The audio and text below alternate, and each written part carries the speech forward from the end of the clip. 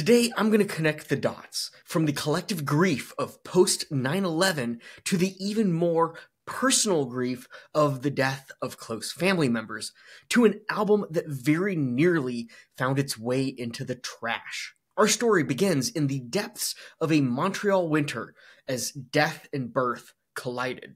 It is here a group of musicians created an album that would redefine indie rock. Welcome to Poetic Wax. I'm Andy Fenstermaker, and I love digging into the history of bands, albums, and songs in the record collection I started back in the 1990s. Today, we're dropping the needle on a record that emerged from tragedy to become a triumph.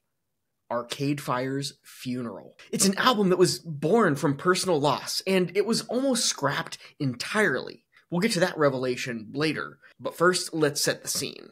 It's 2003, and members of Arcade Fire are grappling with a series of family deaths, while simultaneously welcoming new life into the world.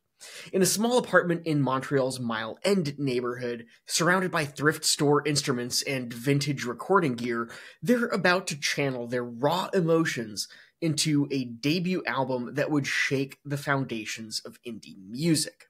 As I pull Funeral from its sleeve, feeling the weight of its cultural impact, I'm reminded of why we collect these musical time capsules. Each spin of Funeral is a journey back to a moment when grief and hope collided to create something extraordinary. This is an album that is one of the most listened to in my collection. It's one of the most listened to albums of 2024 for me personally. It's time to explore the beautiful, haunting world of Arcade Fire's Funeral, a record that proves that sometimes the most profound art comes from our darkest moments. Chapter 1, The Losses That Inspired Funeral by Arcade Fire. As the haunting piano of Neighborhood Number 1, Tunnels, fills the room, let's rewind to the origins of Arcade Fire and the tumultuous period that birthed Funeral. The band's core formed around the husband and wife duo of Win Butler and Regine Chesangé. When they met in 2000, their musical connection was immediate and electric. Richard Reed Perry and Win's brother William soon joined, creating the nucleus of what would become Arcade Fire. But as the band was coming together, tragedy was weaving its way through their lives. In the span of 3 years leading up to and during the recording of Funeral, the band members lost numerous family members. Win and Will's grandfather, Alvino Ray, a jazz musician who deeply influenced them, passed away. Regine, who had already lost her mother as a child, suffered the death of her grandmother. Richard Perry lost his aunt. It was a period of profound loss that cast a long shadow over the band. And the album's title, Funeral, was a direct response to this series of tragedies. Yet, in the midst of this grief, there was also new life. As the band grappled with loss, they also celebrated marriages and the birth of a child. This juxtaposition of death and life, endings and beginnings, permeates every moment on this record. The songs on Funeral weren't just written, they were excavated from the depths of the band's collective emotional experience. Wake Up, with its anthemic calls to action, was born from Win Butler's feelings of lost innocence. Neighborhood Number 1, Tunnels, imagines a world where young lovers dig tunnels to each other's houses to escape the adult world. Haiti, co-written by Regine, touches on her family's history and the political turmoil of her parents' homeland. Each song on this album is a tapestry of personal history, collective grief, and defiant hope, turning their pain into art. As we listen to the swelling orchestration of Crown of Love, it's hard to believe that this lush, intricate music was created by a group of young, grieving artists in small apartments in rural homes. But perhaps it was precisely this rawness, this proximity to profound emotions, that gave Funeral its undeniable power. Chapter 2, Why Arcade Fire Almost Put Funeral to Rest. Before we dig into the story behind Arcade Fire almost burying Funeral altogether, I want to take a moment to say that, like your favorite albums, creating content is far from easy. A lot goes into it. So please, like, subscribe, rate, and review, and comment, and share this video and episode with a fellow music lover. I'd appreciate the support. Now let's address the bombshell I teased earlier. Funeral almost never saw the light of day. As the band was deep in recording, a crisis of confidence nearly derailed the entire project. Picture this, it's 2003, Arcade Fire is working timelessly on their debut album, but doubt begins to creep in. Win Butler, in particular, starts to question everything. The pressure of creating something meaningful in the wake of so much personal loss becomes a bit overwhelming. There's a moment, a pivotal, heart-stopping moment, where Butler seriously considers scrapping the entire album. Why? Because he felt it wasn't good enough. The weight of their collective grief, combined with the ambition to create something truly extraordinary, almost crushed the project entirely. Butler later recalled thinking, quote, "This isn't the album. We can do better." It was a knife's edge decision. Had Butler's doubts won out, we might never have heard Rebellion, Lies, or In the Back Seat. Thankfully, the band persevered, encouraged by early positive reactions from friends and family. With renewed determination, Arcade Fire entered studio in Montreal to finish what they'd started. This became the crucible where Funeral would be forged into its final form. The recording process was as unconventional as the band itself. They used natural reverb to create the album's distinctive sound. Vintage gear and unusual instruments were employed to craft the rich, layered soundscapes we hear on tracks throughout the album. The band members switched instruments frequently, contributing to the album's eclectic sound. Regine might be on drums on one track, accordion on next, and vocals after that. This musical chair approach added depth and variety to the recordings.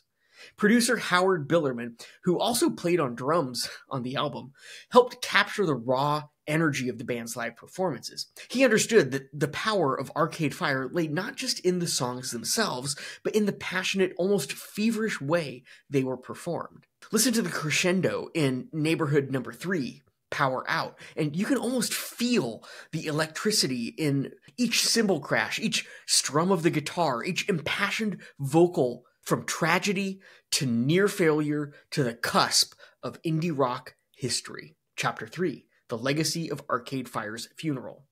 As the final notes of In the Back Seat fade out, let's reflect just a little bit on the monumental impact Funeral had on the music world. Upon its release in September 2004, Funeral didn't just arrive, it kind of exploded onto the scene. Critics were unanimous in their praise, with many hailing it as an instant classic.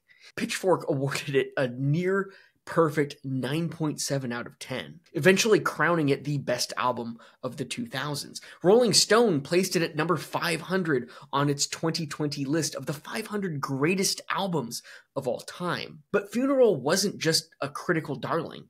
It resonated deeply with listeners. The album's themes of loss, love, and resilience struck chords with a generation grappling with post-9/11 anxiety and the search for authentic expression in an increasingly digital world.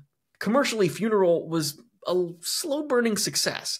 It didn't top the charts immediately, but gained momentum through word of mouth and live performances.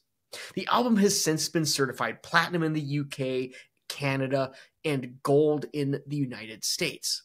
Funeral didn't just launch Arcade Fire's career, it helped redefine indie rock. The album's ambitious arrangements, emotional intensity, and seamless blend of rock, folk, art pop, all these influences paved the way for a new wave of indie bands unafraid to think big. Songs like Wake Up have transcended the album, becoming cultural touchstones used in films and TV shows. The track's uplifting chorus has rallied crowds at concerts and protests alike. Perhaps most importantly, though, Funeral proved that deeply personal, creatively ambitious music could find a wide audience. It showed that an independent band could achieve mass success without compromising their artistic vision. Each spin of Funeral is not just a listen. It's a connection to the moment when a group of grief-stricken young musicians poured their hearts into their art and changed the course of indie music history. That grief is relatable, and the anthems tucked onto this record show that we can overcome grief and see light even in the darkest of times. Arcade Fire would go on to release more critically acclaimed albums, headline major festivals, and win numerous awards, including an Album of the Year Grammy for The Suburbs. In fact, I feel their album We from 2022 is vastly underappreciated in the post-pandemic world of albums that really, really resonate with our collective suffering during that era. But Funeral remains their raw, beating heart, a testament to the power of turning pain into beauty.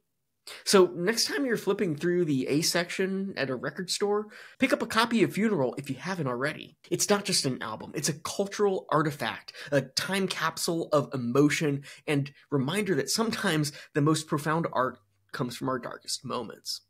Chapter 4. Revisiting Indie Rock in the Early to Mid-2000s.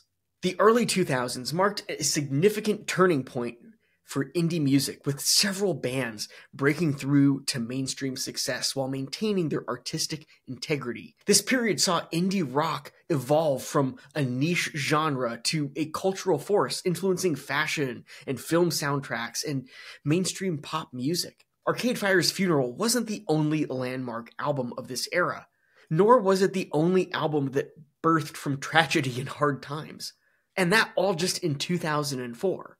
Modest Mouse, a band that had been building a cult following since the mid-1990s, released Good News for People Who Have Bad News that same year. The album's lead single, Float On, became an unlikely hit, an anthem of perseverance, perhaps the best anthem of perseverance of all time. And that propelled Modest Mouse to commercial success without compromising their indie credibility. Meanwhile, Blonde Redhead was going through a transformative period of their own. In 2002, lead singer Kazu Makino suffered a serious horse riding accident that very nearly ended her music career. This traumatic event profoundly influenced their 2004 album Misery is a Butterfly, resulting in a more introspective and atmospheric sound as they leaned more into shoegaze and dream pop influences. These stories of perseverance and artistic evolution mirror Arcade Fire's journey and exemplify the spirit of indie music during this pivotal time. I've covered both of these records here on Poetic Wax, and you definitely want to dig those stories next. I'm Andy. This has been another episode of Poetic Wax. Again, episodes drop on YouTube every Sunday. You can find them on Spotify and Apple Music and other podcast platforms every Monday. And on Tuesday, the written form drops on my Substack with other visual and audio that you can listen to. I'll see you in the next video.